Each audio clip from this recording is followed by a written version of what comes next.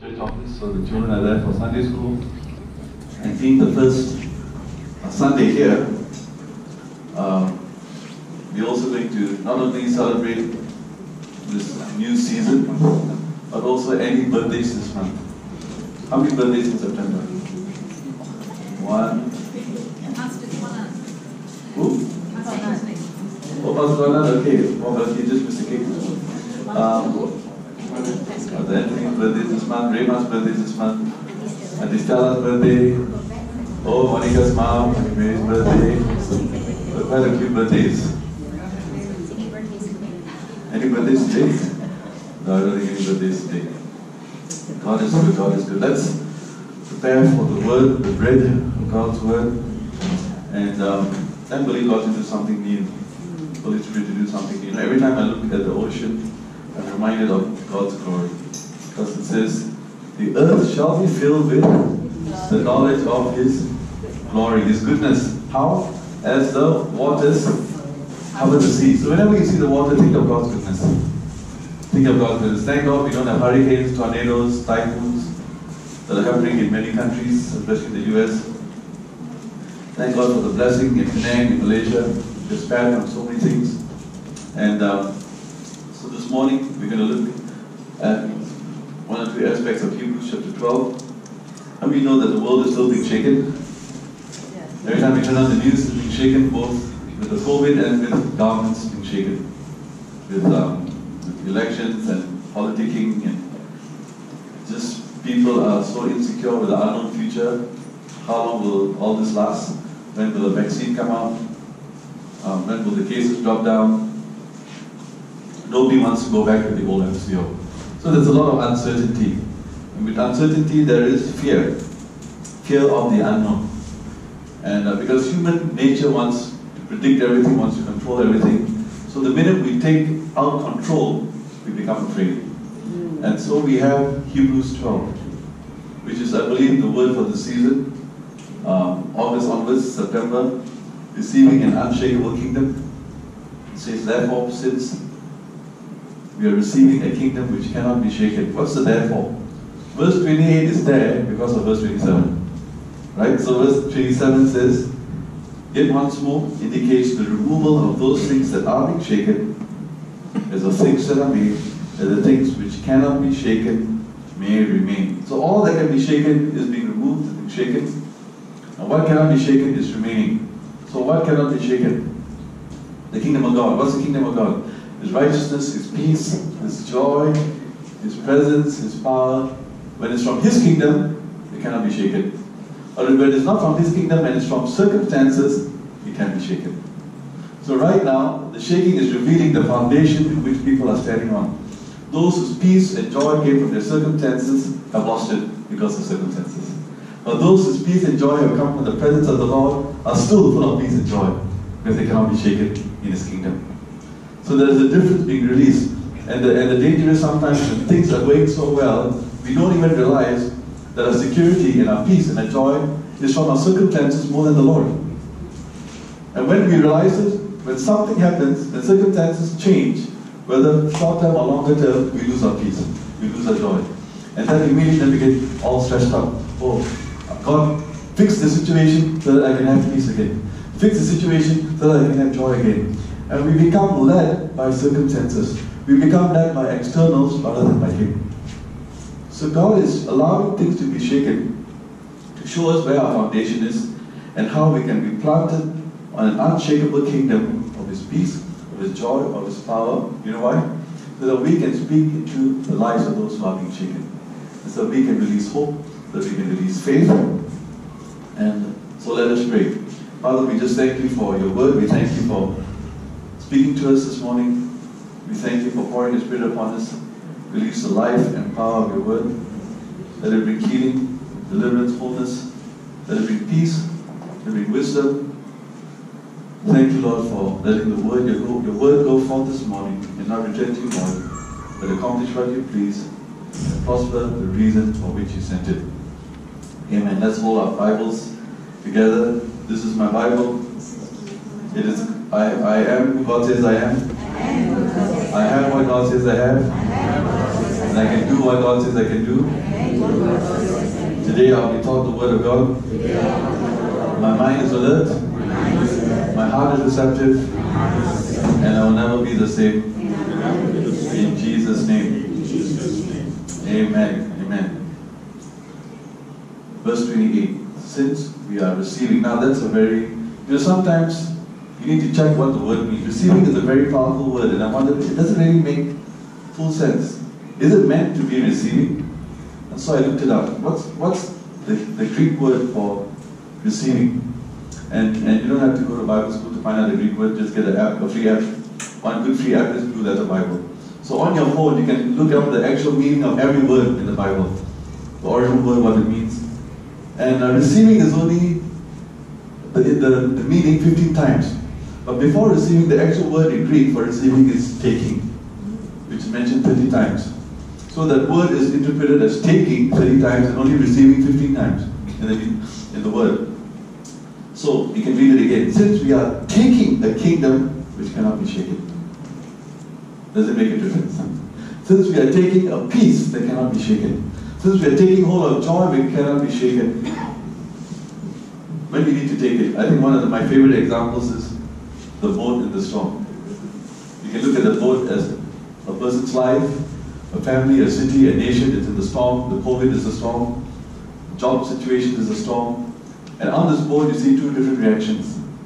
You have the response of Jesus and the response of his disciples. The disciples lost their peace, lost their joy. Their foundation was the shakable kingdom of the boat, of the waves and the wind. But Jesus was in an unshakable kingdom of peace that he was asleep. Same circumstance, but different response.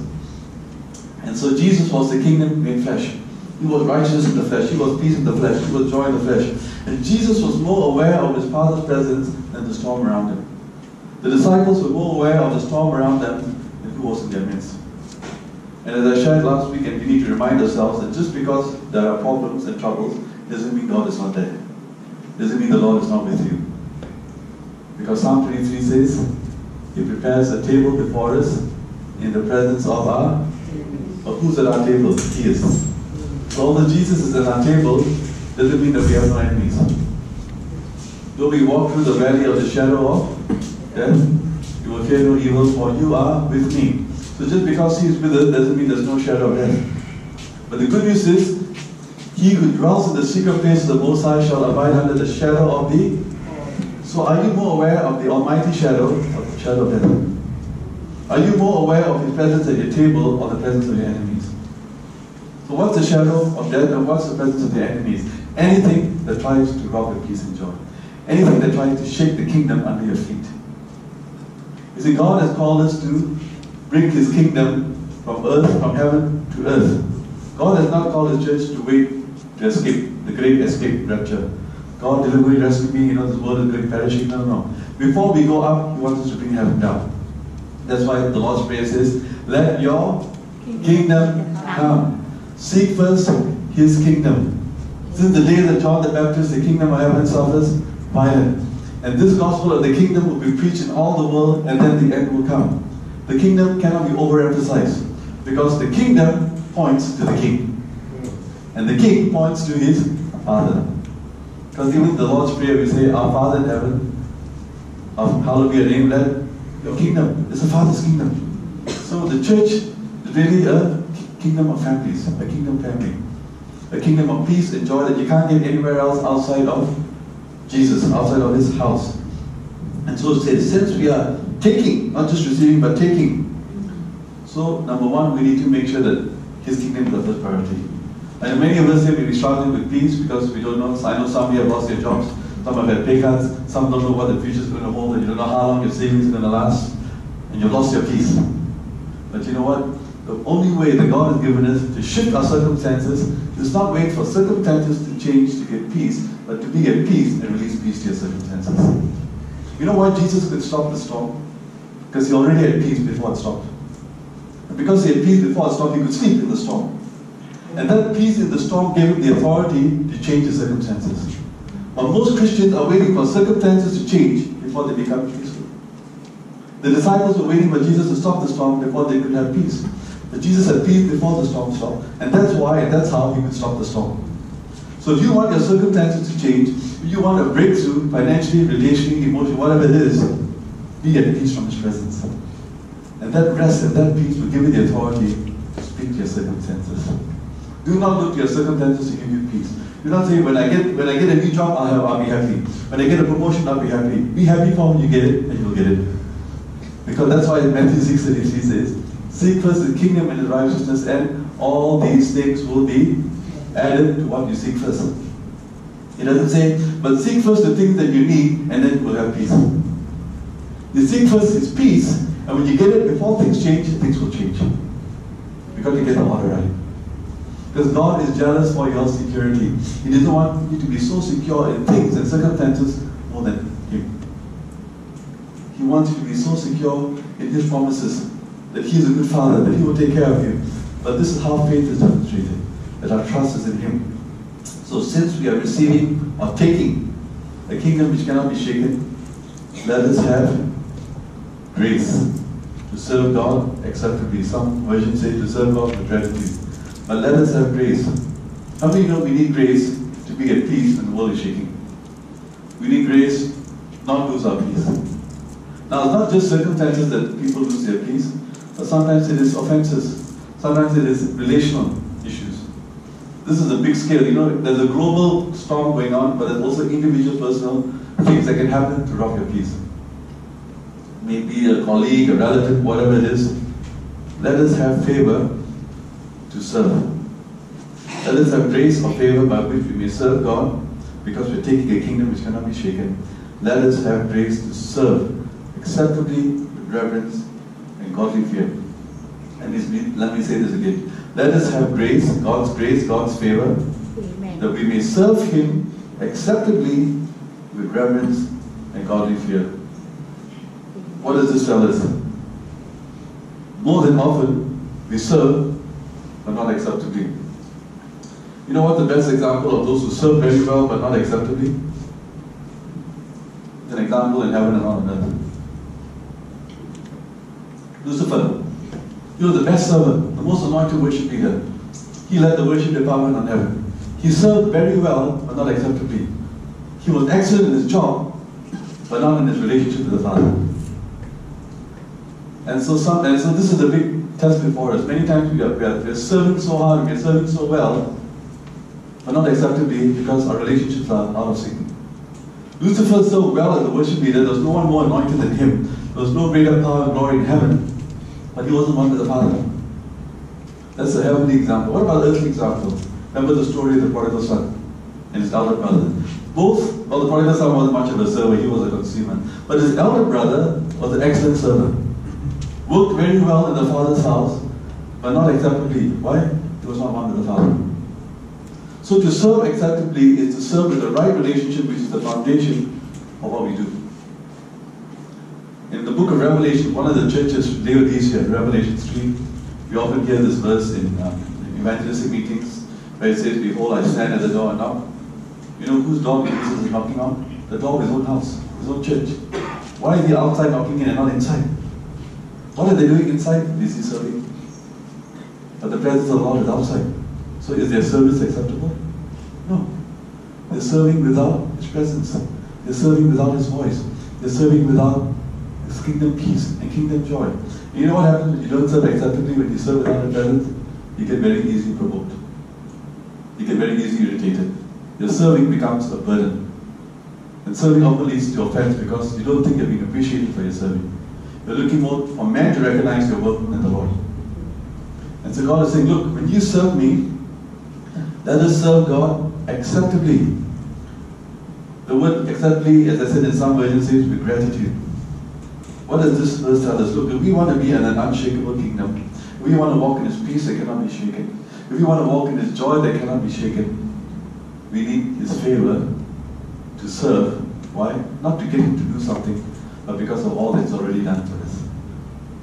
So the greatest thing we can do to show our gratitude for the Lord is doing something for Him. Serving is not an option.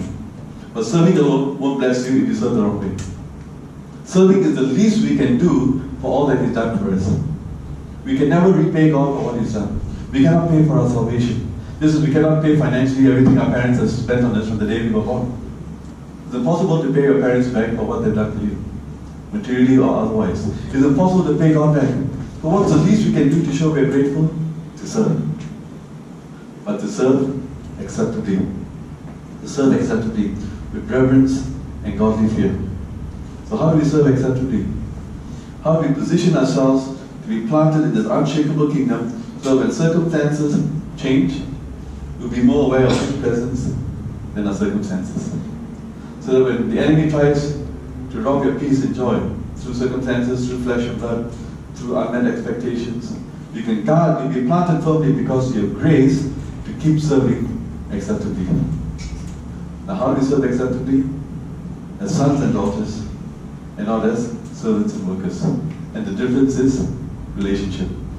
You see, in every household, in every big household, the many rooms, you'll often find many children and many servants. They're all doing a good work. They're all taking care of things in the house. But the foundation is different, the motivation is different, the purpose is different. Servants work simply for the reward. They're not interested in relationship. They're not interested in loving or knowing the family members. They just do their job, give me my money and out of here. But children work because they love the family. Children serve because they know how much they are loved by their parents. And so the motivation of children to work in the same house is in response to being loved. And so if you just look at appearance-wise, both are doing a good work. Both seem to be serving very well. Lucifer appeared to be serving wonderfully well as a worship leader. But who knew that one day iniquity would enter his heart and he wanted to take the place of God and kick God out? Who would have guessed with the wonderful way he was serving? Who would have guessed that Jesus is not in his own church but outside knocking and waiting them to invite him back in? And so God wants us to serve Him acceptably by serving from His presence, by serving from His peace, by serving from His joy. You know why? Because the joy of the Lord is your strength to serve. The peace of the Lord, what does peace do? Peace comes from the Hebrew word shalom, which means to be whole, to be complete, missing nothing, lacking nothing. And not only are you physically healthy, but you're relationally healthy, you're emotionally healthy, the soundness in your mind, you're in your position to serve. Somebody is all stressed out at no peace, how can he do anything? He's no mind to serve, right? He's obsessed by his problems. And so when we are not planted on an unshakable kingdom of His righteousness, peace, and joy, guess what happens? Everything you do is in reaction to what's going wrong. Everything you do is in reaction to your problems. And so you're not positioned to do anything God wants you to do. Because you're moving in reaction to the darkness, to the shaking. Everything the disciples did in the boat was, Jesus, Master, the water's coming in, do something. Jesus was fast asleep. Hi, I said, why are you? So He answered that prayer. Right? He got up, He saw the disciples were stressed out, He spoke to the storm, and then He rebuked them. Oh, you little faith. Why didn't you stop the storm yourself? You know why they couldn't stop the storm? Because the storm had dropped their peace. Why did Jesus stop the storm? Because His peace had calmed the storm. So I can't emphasize this enough. In the times that we are living in, when so many things are being shaken, on the national scale, on the global scale, thank God for the grace upon Penang, that we are a green zone for some time, but don't put hope in that alone. Remember, we were 100 days free and then suddenly came back. Whole of New Zealand was free for 100 days and then suddenly came back on the 102nd and 3rd day, just like Penang. So our trust is in the Lord. They said some may trust in horses and chariots and masks and sanitizers, we will put our trust in the Lord. Because unless the Lord protects us, nothing else will protect us. Unless the Lord builds His house, we build it vain. So I'm not saying not to do that. Do what we have to do by the law, but don't put your trust in that. Don't put your trust in that. And what amazes me of God's grace is to see chain smokers live to their late 90s. You wonder how they are alive so long, their lungs are black. I'm not saying that smoking is good, but I'm just saying statistics show they shouldn't be alive in their 90s. How do you know that there are people who are drinking and smoking and they're living a long life? By God's grace, maybe waiting for them to get saved. Must be the only reason. But don't put your trust. And so for those who are not here, I emphasize on God's SOP. Scripture, obedience, and prayer. What's God's SOP? When you put your mask on, don't make your mask aware of the virus. Don't make your mask aware of the devil's presence. Make the mask make you aware of the spirit of the words from your mouth. Life and death is in the power of the tongue. Every time you put your mouth, say, I will not let any negative word come from my mouth. I will shut my mouth from every negative word, just as the angel did to Zechariah when he said, how can I trust you that my wife's going to have a son? Remember? When the high priest Zechariah was told that Elizabeth is going to conceive John the Baptist, Zechariah doubted, asked, how would I know? And immediately he could talk. Permanent mask was put there until John the Baptist was born. That's how important our words are. So let the mask remind us of our words. Every time you wash your hands with sanitizer, remember, clean hands and a pure heart is the one who can stand in His presence. Clean hands, how we do our business, our work, how we relate to one another. Do we use our hands in anger? Do we use our hands to serve? A heart of faith, pure heart.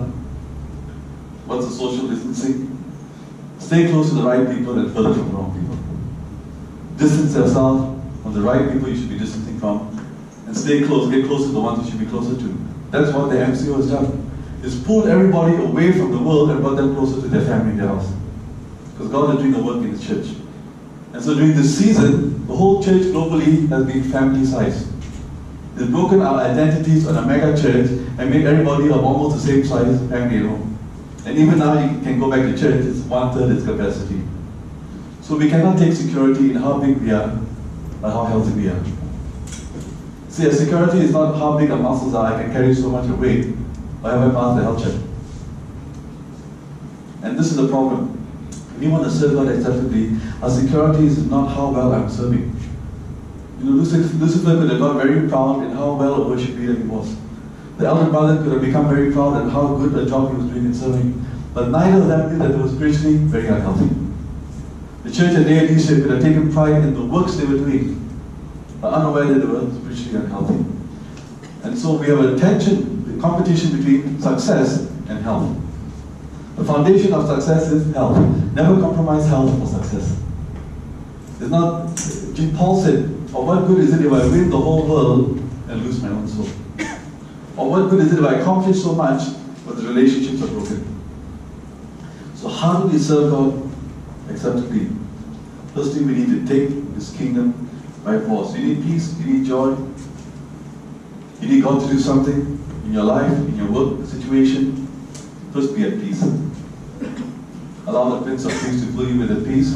Don't make your peace dependent on your job, but be at peace and then things will change. Remember, change always begins inside out. The world is waiting for outside to change and then they change. God says, look, when you come to the place of peace and joy, now you have authority to speak. Because remember this, our authority lies in our peace. Remember the armor of God? You know what our shoes are called? Shoes of the gospel of peace. Now what is God going to do under our feet? The God of peace will crush Satan. The authority to crush comes from shoes of peace. If you don't have peace, you have no authority to stop the work of the enemy. And so what the enemy will try to do is, when he sees work, he wants you to lose your peace. So you have no authority.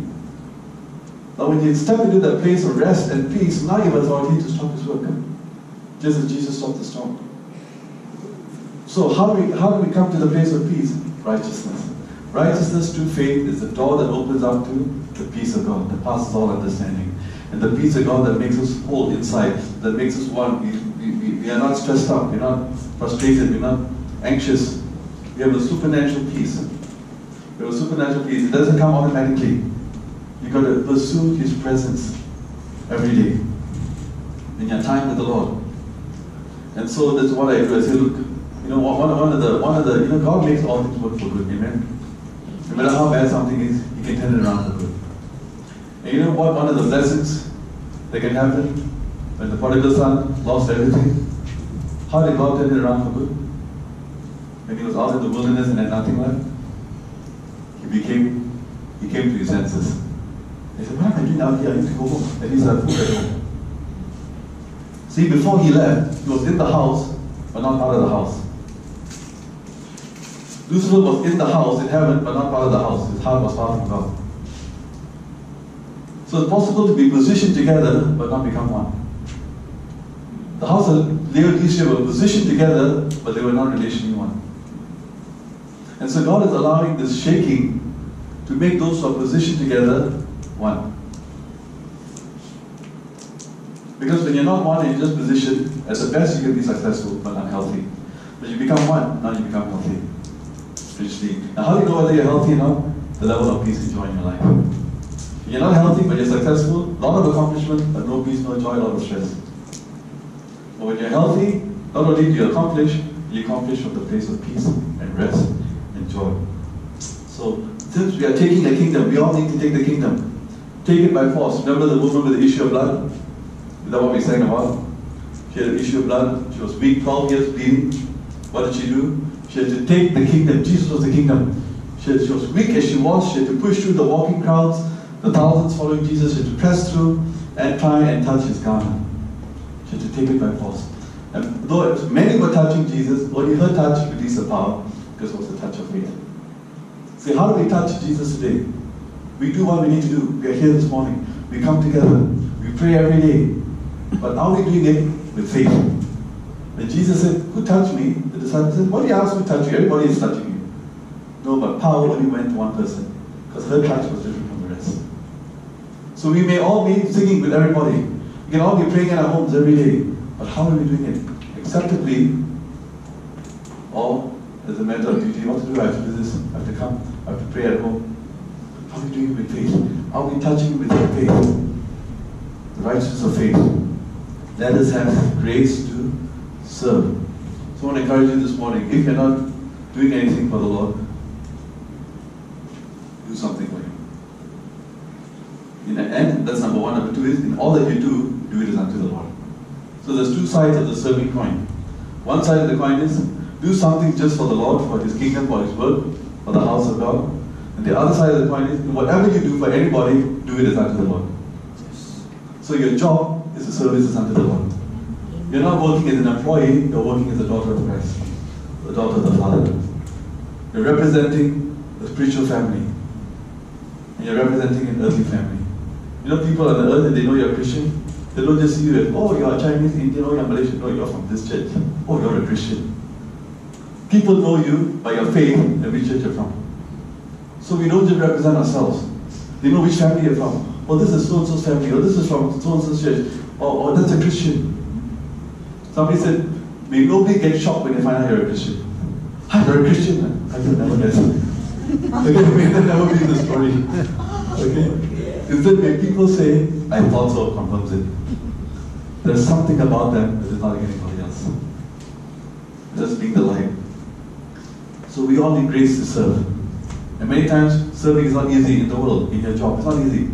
It's a huge weight and responsibility. And so Jesus says, look, take my yoke upon me. Jesus, give me your burden, and I will give you rest. How do you do that? Speak it up. Say, Lord, this is not easy, this is heavy. I give you my job, I give you this responsibility. I give you my stress of no job or something is happening. I give this to you. I cast my cares upon you. Lord, give me your care. Give me your peace. I want to be at peace before I see the change. I want to be more aware of your presence before I see the change. You've got to speak it out. You've got to pray. Jesus, help me. Give me grace to serve acceptably. To serve with gratitude because of all you've done for me. Give me grace to serve with the peace and joy of your presence. Give me grace to serve in unity and not in stress. You know, sometimes we can hide behind relationships through work. It's possible to be so busy we have no time to talk. That's what the church of Reuben did. They were so busy, they didn't know Jesus was outside the house. The noise of their work was louder than the sound of his voice. See, the church is called to be a family. And that's why we have our Father. We don't say our Creator in heaven. The Lord's Prayer is not our Master in heaven, our Judge in heaven. It's our Father in heaven. Father is the head of a family. And family is defined by a relationship, by unity. And that's the last prayer of Jesus, the unanswered prayer of Jesus. So we want this morning to be planted in the kingdom which cannot be shaken, to serve Him as sons and daughters, not just as servants and workers, to serve Him as those who are spiritually healthy, not just accomplishing so much, but not healthy. We want to serve Him acceptably. We need His grace and favor. Amen. So that when the enemy tries to rob your peace cannot be shaken. So even when things shift, and things will shift, this season will pass, things will be back to quote-unquote normal. Some say the new normal. Well, with time it'll become a normal, a better normal. This is the time. But when the time comes, make sure you don't shift the foundation of your peace to your circumstances. When things are going well, make sure that peace is not the source of your peace and joy. Because if it is, and when it is, it's not going to happen, you're going to lose your peace so easily. But when your source of peace and joy is from Him, no matter what happens around you, you cannot be shaken. Isn't that a wonderful place to be? You won't all of a sudden go into a panic. Something happens, the same thing happens to two people, one gets all worked up and flustered, one is full of peace. Why? Because the one full of peace never took their peace from the circumstances. Their peace was always from the Lord. So when circumstances changed, they were not shaken. So if you don't want to be shaken by changing circumstances, make sure you're standing under the unshakable kingdom. By having grace to serve acceptably, out of gratitude. Ask yourself, how can I do what I do differently? Everything you do is ministry. Whether you're washing the dishes, whether you're cooking food, whether you're cleaning your house, whether you're a person at the job, do it as a ministry unto the Lord. We're all full-time ministers at home and at work. And then say, Lord, what else can I do specifically for you in your house? How can I serve you because you've given so much for me? May we never reduce our serving to our paycheck. Because what God gives you when you serve, not for money, no money can buy. What you receive for giving, not for a price, what God gives you can never be bought with a price. So take joy. Say, Lord, am I serving you? Do you remember the one guy, Jesus gave out many talents to different people, and the one guy with one talent, what did he do? He buried it. Why? When Jesus asked him, he said, oh, I was afraid. I knew you were a hard master. And what did Jesus say? Oh, son, I understand your fear. It's okay. I know you're not at that level, and let's try again. Did he comfort and compliment? Hey, Jesus is full of grace and love, right? Speak like kindly. You evil, wicked, lazy servant. Why did you bury this talent when you should have invested in one patak in the face? Here is the grace, the Lord, grace and truth. Very loving. You should understand the man's fear. He said, take the guy's talent and give it to the guy who got more. The one who did nothing lost everything. But the one who did something, even if it is burnt, to wood, hay, and stubble, at least he makes it. Yeah. Safer to do something for the Lord and mess up than to do nothing. Because faith without works is dead. James 3 says, even the demons believe, but they do nothing. So the test of our faith is, what are we doing because we believe? It's not the doing that counts as anything, it's the faith behind what we do. And that's why the word righteousness is repeated in Matthew 6. It says, seek first His kingdom and His righteousness. But the word righteousness is already in the word kingdom. Because the kingdom of God is righteousness, peace, and joy. So we expand the word kingdom, you seek first His righteousness, peace, and joy, and His righteousness. So why does God repeat the word righteousness? To remind us not to think that our works make us righteous, but to remind us that His righteousness comes from the faith on which you work. Abraham believed and he obeyed. Noah believed and he built an ark. Are we doing anything for the Lord that requires faith? And in all that we're doing, is it done with faith? Because without faith, we cannot please God. So that's basically the message. Because right now, the world is being shaken, and thank God for the things that are getting better. Don't be distracted by what the enemy is doing. Don't be distracted by what's happening in your employment, or your job, or the pressure. Our responsibility is to be planted on the unshakable kingdom. God says, look, when you can come to the place of being at peace and rest from my presence, now you receive the authority to speak to your circumstance. Come to the place of peace, supernaturally from my presence, just as Jesus stepped on the boat. Just as the Lord prepares the table in the presence of His enemies, of our enemies. Just as we walk through the valley, we're walking through, we're not going to stay in the valley. The shadow of death, don't be distracted by the shadow of death. The Lord is with you. Because He's the shadow of the Almighty. So the stresses and the shakings is a huge distraction. That's why we are told to seek first His kingdom, to seek His face.